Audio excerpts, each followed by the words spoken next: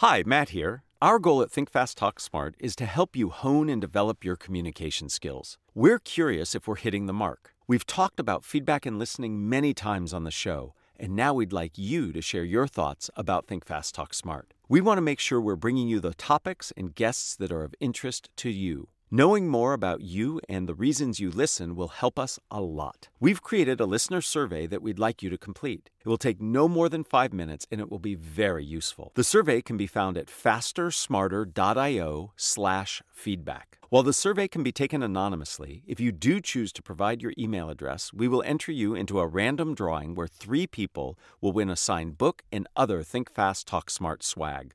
We look forward to hearing your ideas and input soon. Thank you in advance for sharing your feedback and helping us. And most importantly, thank you for listening. Again, go to fastersmarter.io/feedback. Being direct and candid can help us in the most challenging of communication situations. My name is Matt Abrahams, and I teach strategic communication at Stanford Graduate School of Business. Welcome to Think Fast, Talk Smart, the podcast. Today, I'm excited to speak with Susan Rice. Dr. Rice is a visiting fellow at the Freeman Spogli Institute at Stanford and a distinguished visiting fellow at the Stanford Institute for Human-Centered Artificial Intelligence. She previously served as domestic policy advisor for President Biden and was President Obama's national security advisor and the U.S. permanent representative to the United Nations. She is the author of the New York Times bestselling memoir, Tough Love, My Story of the Things Worth Fighting For. Welcome. I am so excited to have you join me today, and I look forward to the conversation we're going to have. Me too. Thanks for having me, Matt. So let's get started. You have led a variety of teams and organizations throughout your career. Are there any specific leadership principles you follow or use?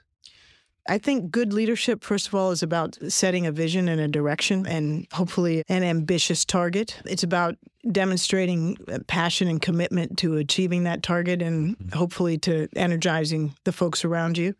But to me, ultimately, leadership is about people. It's about bringing others along with you towards that objective or goal. And to do that, people have to feel not only wedded to the mission, but valued in their role in contributing to the mission. So I try very hard to find the best people and then giving those great people the space and the capacity and the power to do what they do best and give them the expectation that when they need direction or they need top-level cover or they need somebody to blast through the barriers or, consummate whatever it is, that they know when and how to seek that direction from me as a leader. But I've also discovered that for people to feel valued and willing to give their utmost, they've got to know that their leaders, their teammates care about them as human beings. Mm-hmm. And so to me, that means that they need to know that their personal lives come first. When the people we need and love need us most, that it's okay to be there and that the team will fill in behind you and support you, whether you're the most senior person on the team or the most junior person on the team. When I was national security advisor, my mom was very ill, and she actually passed in the last month of the Obama administration. And, President Obama very much led the same way. He was a dad. He was a real human being. And he gave me the license to do what I had to do to be able to support my mom, even as I was doing my job 24/7 as national security advisor. And that's the same way that I tried to lead my teams and give everybody on the team that same grace. I appreciate you sharing that personal story. Thank you. I think it demonstrates the type of leadership that you believe in. It sounds like it's about finding the right people, setting standards and mission vision, and really supporting them both in their professional work, but also in their personal lives. I'm curious, I can imagine giving feedback, both positive and constructive, is part of that. How do you approach feedback? Giving it or getting it or both? I'll take both, but I'm curious about the giving part. I'm very direct. And I think, the folks I work with expect that what they hear from me is, what they see is what they get. I don't believe in playing games and going around people and being passive aggressive and all of that stuff. I shoot straight. And if somebody is, doing particularly well, I want to reinforce that and encourage it, especially if there's been real progress. If somebody is screwing up, I'll sit them down and explain, what they are doing wrong, what the expectations are, and what I think they need to do to do better. And, I will try to the best of my ability to do that, especially in the first instances, in a patient and, kind, if not always gentle way. But I'm not averse to being more forceful if my sense is that there's not an interest or an effort at remediation.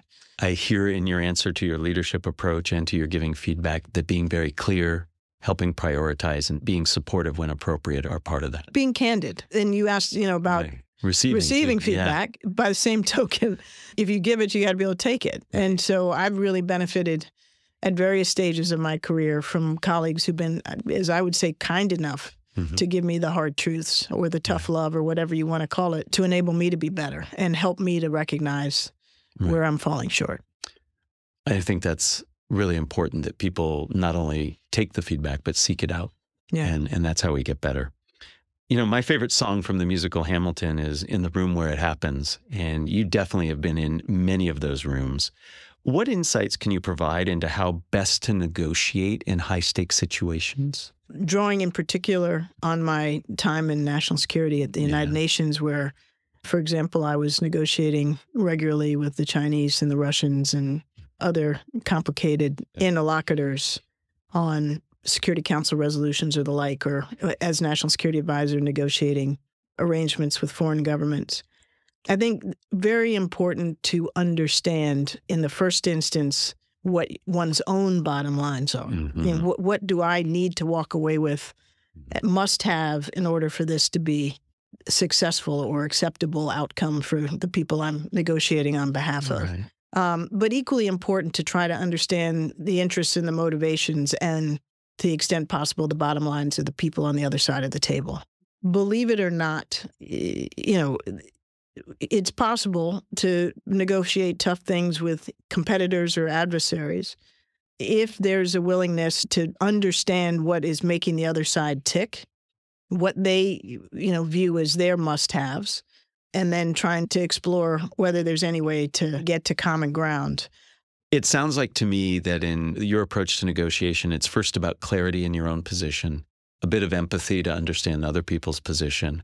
And I really like that idea of anchoring the bar high, and that buys you some room to actually move around. So those are some levers that you can pull to help move the negotiation. I love negotiating. It's so much fun. Tell me more about that. So in all the roles you had, do you find negotiation enjoyable? I learned in doing it that I really enjoyed it. What's fun about negotiating is that you're not ever sure where you're going to end up.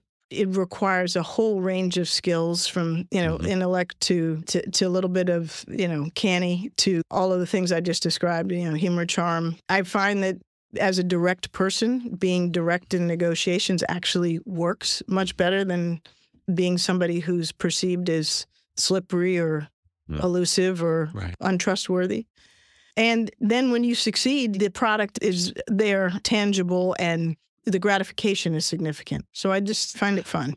The reason I was curious is a lot of people I talk to don't like negotiating. They'd like to avoid it if they could. And it's interesting to hear that for you, it's something that's exciting because it gets to leverage some of the skills that you appreciate and have honed. I like the outcomes of when you can get somewhere that's hard that you didn't know that you could get to, and and what you come out with is tangible. And it's not quite immediate gratification, but it's relatively quick, tangible gratification. Well, I appreciate that. And I think it might be motivational to many people for whom negotiation is hard or something they try to avoid.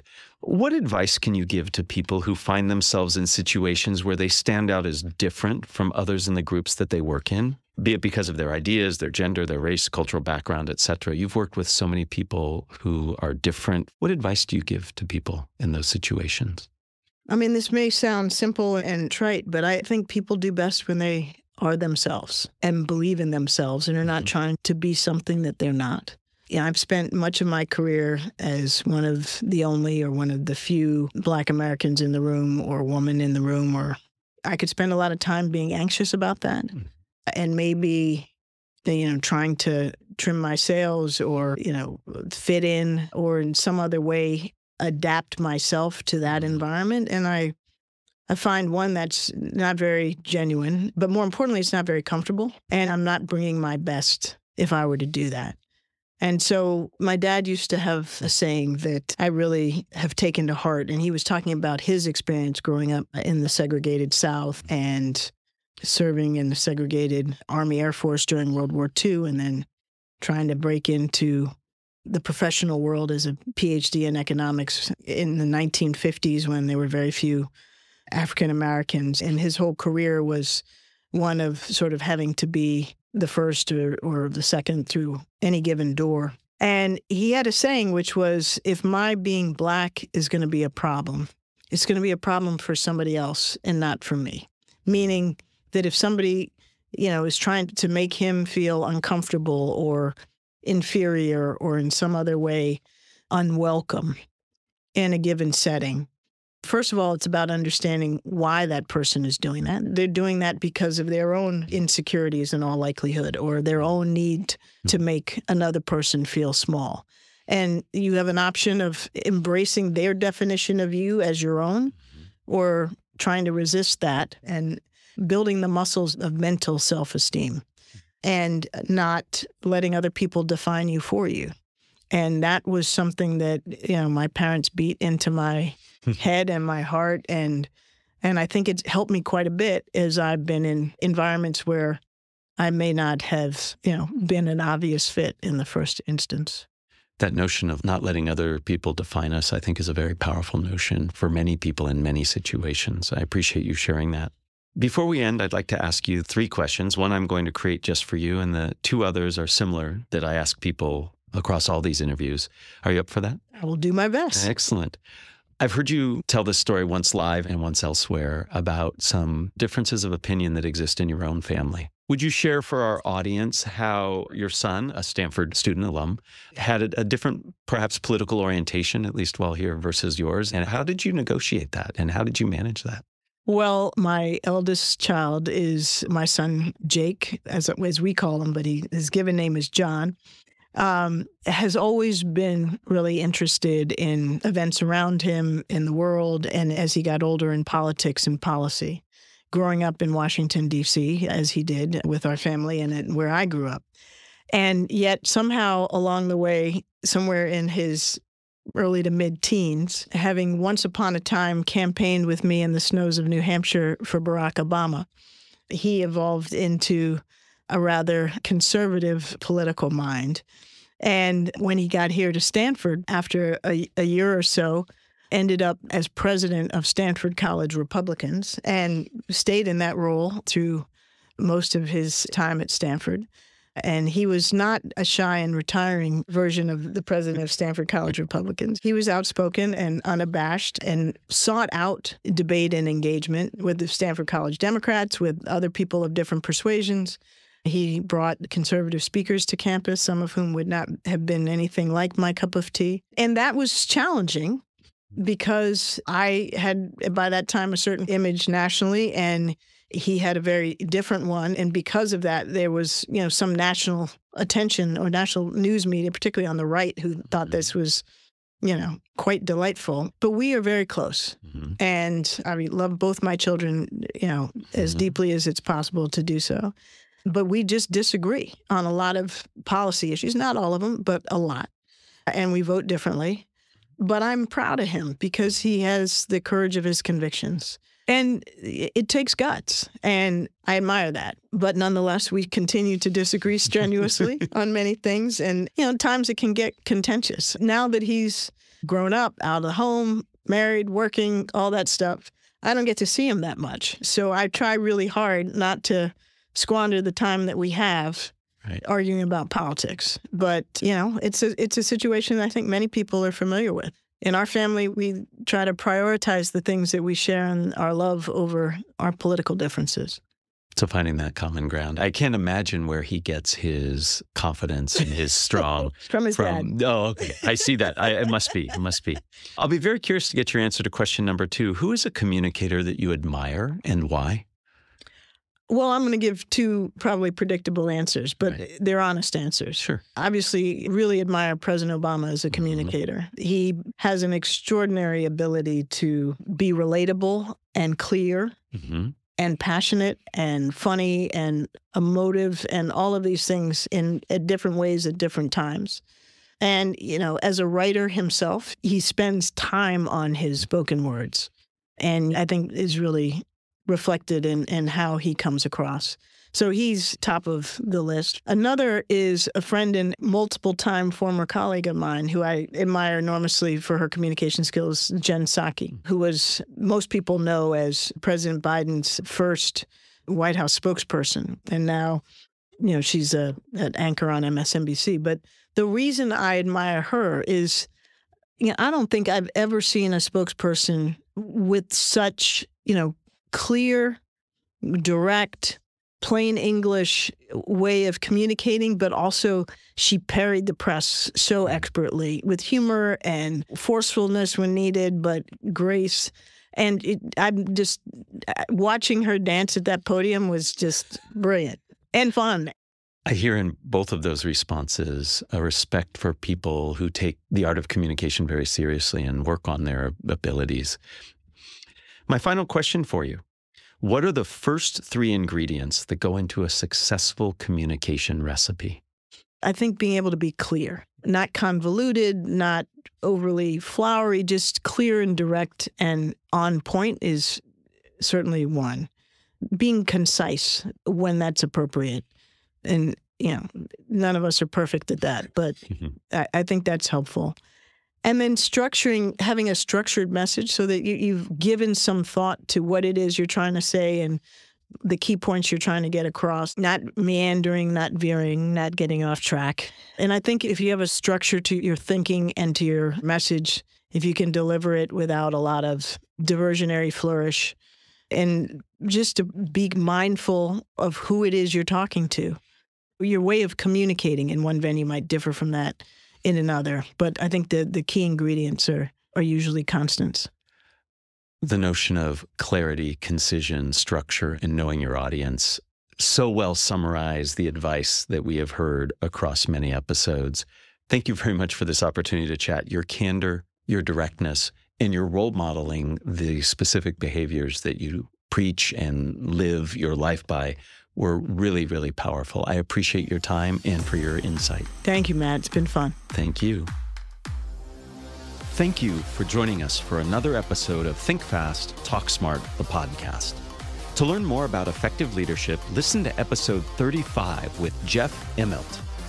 This episode was produced by Jenny Luna, Ryan Campos, and me, Matt Abrahams. Our music is from Floyd Wonder, with thanks to Podium Podcast Company. Please find us on YouTube and wherever you get your podcasts. Be sure to subscribe and rate us. Also, follow us on LinkedIn and Instagram, and check out fastersmarter.io for deep dive videos, English language learning content, and our newsletter. Hi, Matt here. Quick question for you. When was the last time you took a step back from your daily life and took the time to invest in yourself and your education? For a lot of us, it's been a long while. But here's the truth. Great leaders never stop learning. If this sounds like you, I encourage you to explore Stanford executive education programs. These programs are jam-packed with insights from Stanford GSB professors and bring together top leaders like you from all around the globe. Explore Stanford executive education programs now at grow.stanford.edu/learn.